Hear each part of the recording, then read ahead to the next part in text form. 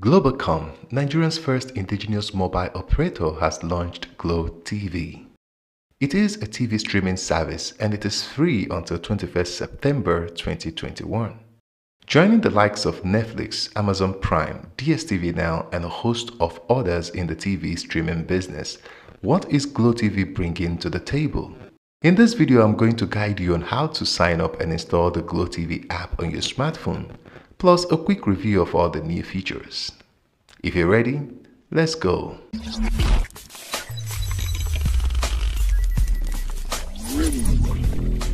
Okay, welcome back. While I am already enjoying the Glo TV for free from late August until 21st September 2021, I realized that many people can't even sign up. Just take a look at the app reviews on the Google Play Store. Many of these points are valid because my first and second attempt to sign up didn't work. I used my office Wi-Fi in the first one and MTN data. The solution: to sign up without hassle, you will need an active Glo number with a data plan. Turn on your Glo data, open your browser and type myglotv.com on the URL and hit enter. Type in the current Glo number that you're using to browse and click sign up. In the next page, choose your password. Email address is optional, so you can skip it and click next.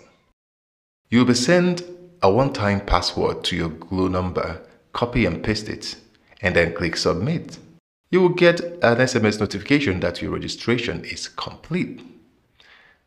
The username is the registered phone number. You can now download the Glo TV app from the App Store or Google Play Store, sign in with your username and the newly created password, and that's it. Isn't that simple? Once you've logged in, let's have a quick tour, a review, and my thoughts on the Glo TV app. If you like this video, this might be a good point to click on that like button and subscribe to get more videos like this. Let's start with the pros of this app.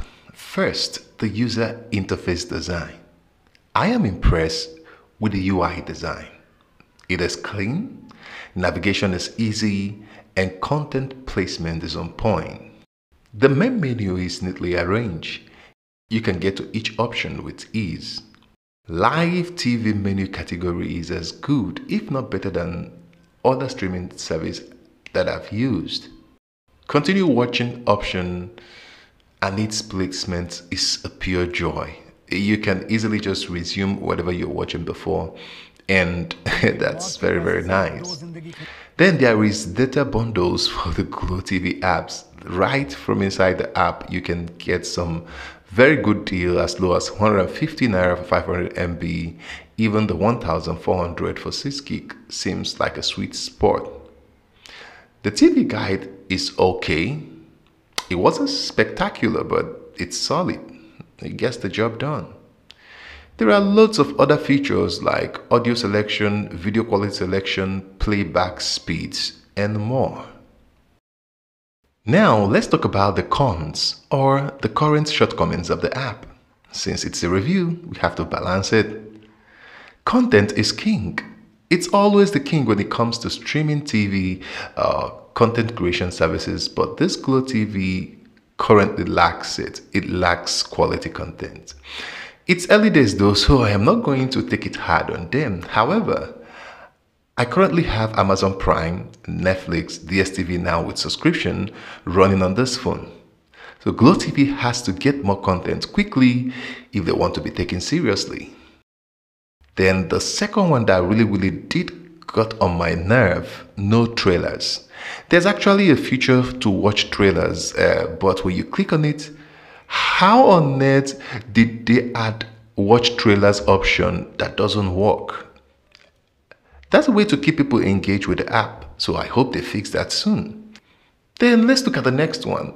The data plans that I've talked about earlier, there is no option for unlimited data plan. I mean, Glo, you sell the data, Glo, you have the fiber, and you are bringing a TV app. You can as well chicken in 7 days unlimited streaming, 14 days, 1 month, just for the app. I mean, that will get people hooked on, but it's not there.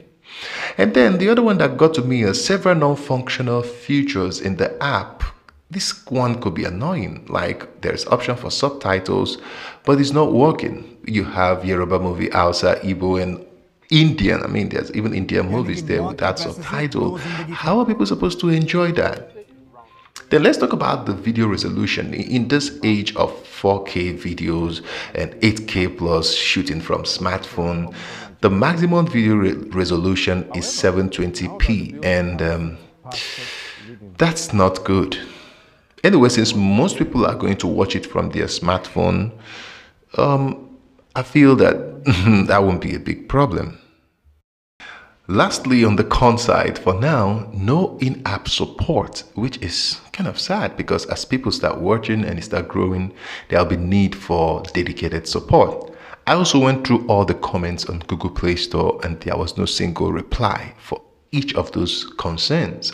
So I believe if Glo can take care of some of this con, I think this app has a lot of promise, considering that they can also sell unlimited data package. They can use their own already network to advertise it, send out SMS and all that to people to use it. So let me know what you think in the comment section. Will you try the Glo TV app? And until I see you next time, peace. Subscribe. I'll see